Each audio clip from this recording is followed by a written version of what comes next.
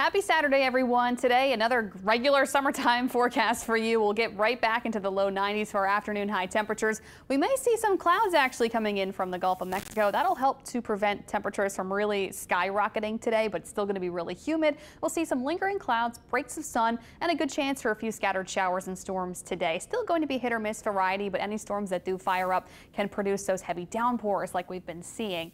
Today, with the humidity, it'll probably feel like up to maybe 105, 106, but could see feels like temperatures of the heat index close to 108 degrees in a few areas that see more sun and see no cooling showers. So it will be hot and humid. Typical July for you there, and some scattered showers and storms today during the afternoon and early evening. Hit or miss storms today.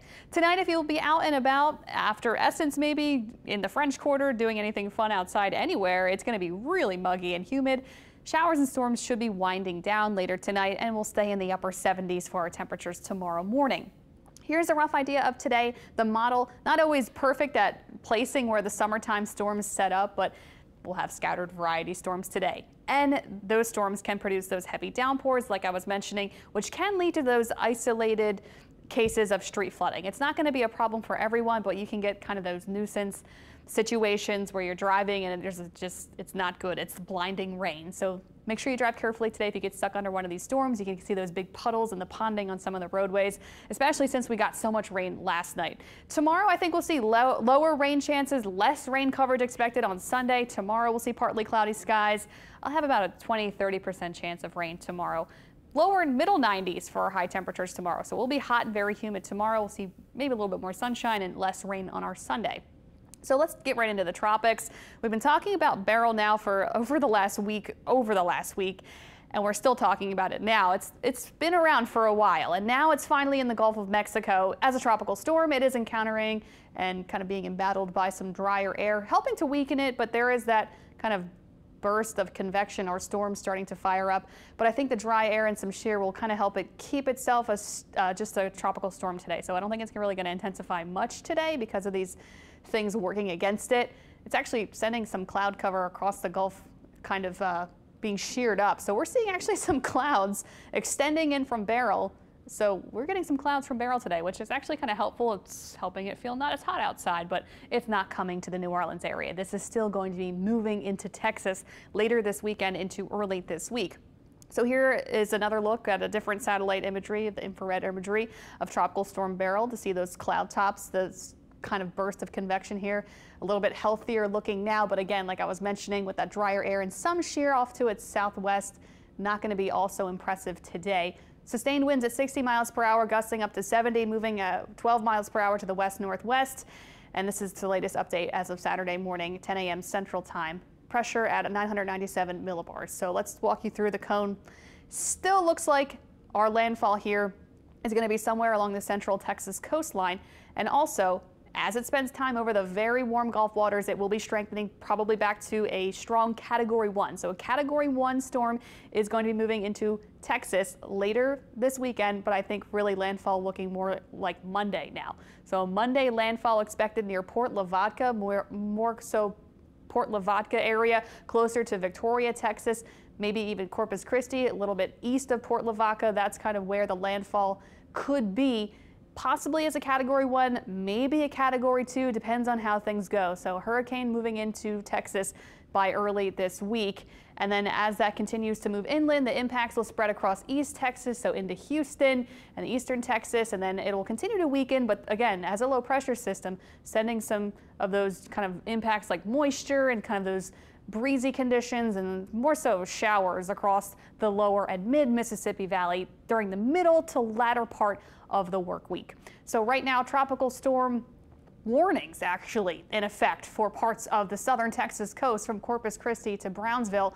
Elsewhere, hurricane watches about from just south of Houston all the way down to the tip of Texas. So they are preparing or should be preparing for a Category 1, maybe a Category 2 hurricane making landfall sometime early Monday. Storm surge for the Texas coast, anywhere from 3 to 5 feet along the central part of the coastline, 2 to 4 feet south of Corpus Christi, maybe 2 to 4 feet of surge in the Houston, Galveston Bay area. Again, if you live in Texas or you have any friends or family there, have any plans there, this is what is coming later this weekend through early this week. Here in the New Orleans area, we are not going to see any direct impacts. The upper level high pressure is going to help keep us protected, so to speak, and then Beryl is going to get pulled up from this trough coming in across the central part of the country. But as it gets pulled up, some moisture will get kind of ejected into the central part of the Gulf Coast. So the New Orleans area will see an increase in our rain chances, I think, on Tuesday and maybe into Wednesday. But nothing crazy, nothing extreme expected for us here in the New Orleans area, southeastern Louisiana, South Mississippi. This is what we have over the next 7 days. Our rainfall totals today at 60% because we have other things going on, and then compare it to Tuesday at 70% as a result of Beryl. So I don't think we're going to see anything out of something we can't handle as a result of Beryl not coming here. We're just going to see those indirect impacts. So nothing to stress too much about if you're watching from the New Orleans area. So 60% rain coverage today, or rain chance today, I should say, 30% tomorrow. So lower rain chances for us Sunday. And then as we get into Tuesday and Wednesday, with Beryl's moisture, at least some deep tropical moisture coming in, rain chances increasing for us Tuesday and Wednesday. Scattered storms, maybe some heavier showers, and then by Thursday and Friday, high pressure starts to build back in from the east. It moves from east to west, and that will help to lower our rain chances and heat us up by Thursday and Friday. So here's a look at Beryl with the GFS model, kind of doing a good job at showing what it looks like currently, and it's showing that landfall again near Port Lavaca area. So that's what we have early Monday, and then the rain spreading in across East Texas and then across the lower Mississippi Valley Tuesday into Wednesday. And then here's the European model. Actually shows it a bit stronger currently, which it is not. So this is actually maintaining it as a bit of a stronger storm, which is placing landfall a little bit more to the north and east, closer to Houston, maybe even as a more intense storm too. So still Houston will be seeing those big rain totals anyway. So anywhere along the Texas coast from Corpus Christi to Houston, preparing for the big impacts later this weekend into early in the week. And then this is Tuesday, rain spreads across the lower and mid Mississippi Valley. Hurricane force winds, of course, moving into the Texas coast early Monday. They'll be dealing with that, unfortunately, and that will continue to spread inland. Here in the New Orleans area, another indirect impact, nothing huge to stress about, but it is going to get a little bit breezy, I think, especially at the coast, and our onshore winds coming in from the south will be increasing starting Monday. So Monday, Tuesday, Wednesday, I think it's going to be breezy in southeastern Louisiana and South Mississippi. And also, like I mentioned, we'll see those higher rain chances Tuesday and into Wednesday. But the big rainfall totals are going to be in Texas. They'll see 8 to 10 plus inches of rain. They'll be getting flooding rains from Beryl. We'll see 2 to 4 inches of rain over the next week. So totally manageable rain amounts. I mean, yesterday we just had our regular storms come in last night, and we had so much rainfall in a short amount of time, and we had flooding. So I'm only mentioning this as to not stress about Beryl here in the New Orleans area. So 2 to 4 inches of rain expected over the next week. And again, a closer look at those local impacts in our immediate area, southeastern Louisiana, South Mississippi, can see the strengthening onshore winds. So we'll get breezy, especially at the coast, Monday, Tuesday, and Wednesday. And with the winds coming in from the south, you could see maybe some minor coastal flooding, anywhere from 1 to 2, maybe 1 to 3 feet above the normal high tide for our southward facing shorelines Tuesday and Wednesday. So that will be one of our impacts here. Rough marine conditions are expected Monday, Tuesday, Wednesday.